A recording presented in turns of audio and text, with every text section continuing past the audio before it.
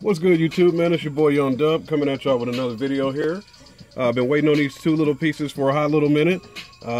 Just doing an update on the channel. Y'all know the deal. Like I said, anything that I got that comes in pertaining to my build, I'll go ahead and do an update on it. And finally got these in. I'll show you the label here. These came in from Toolmaker.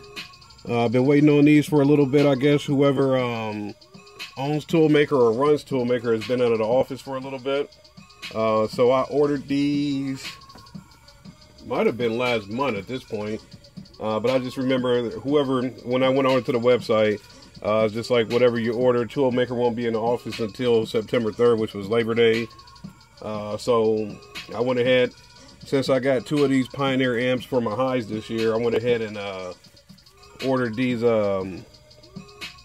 I think they're 0 to 4 gauge reducers, man. Let me open these up because I know basically what I want to do, since I got so many power runs and ground runs going for amps. I wanted to get these in and make sure that no matter whether the amp was for the highs or the lows, it wasn't going to starve for current.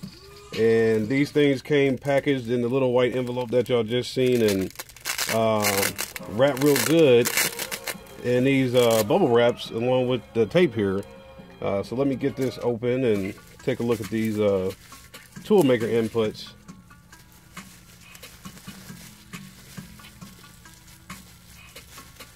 Alright, let me get these out of here. Alright, so y'all see them. Dual 0 gauge inputs to 4 gauge reducers, basically. Dual 0 gauge inputs for 4 gauge, and they're offset. Let me pull those up over there. Alright, so there you can see them, they're offset. So basically what I'm going to do with all the power runs that I got, for these I was doing 4 gauge, but I think even if I go ahead and use the 4 gauge, obviously I'll do 2 runs on that. Depending on how much 0 gauge I got left over, I'll probably end up using that, to be honest with you. But let me slide this amp forward and just stick that in there, make sure that she's good to go. And as far as the power side, she fits perfectly fine. Let me tighten that down. Alright, so not really tightening it to the point to where it's going to go for installation, but yeah, that's coming through. Y'all see that there, where it's able to go into the amp, and like I said, they are offset, so no matter what it being on the power or the ground side, everything should be good to go. Now this, let me see if y'all can see the amp foot, the mounting foot right there for the ground. It's kind of going in a little sideways, but I don't think that'll be an issue. Let me see here. I'm going to tighten this down too.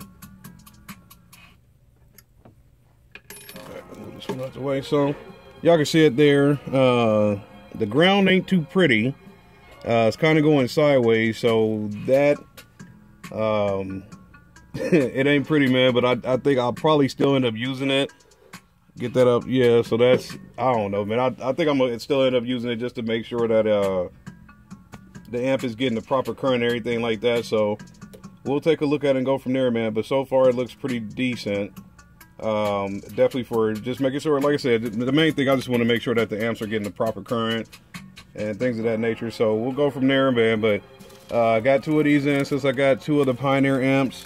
I'm not going to open this one until I get ready to install the other Pioneer amp over there. So hopefully I'll get everything moving forward. That's best. I ain't going to make no more promises as far as doing installation and things like that, man, because it always seems like something comes up, or maybe I'm just being lazy. That's just me keeping it all the way 100, man. Sometimes I'm like, all right, let me go ahead and get everything up and going and get it done the whole 9. And then it's days where, like yesterday, college football, I said I was going to go ahead and run my wires and install them on Saturday, but I forgot about college football. Of course, I'm in Nebraska. We go for the Huskers.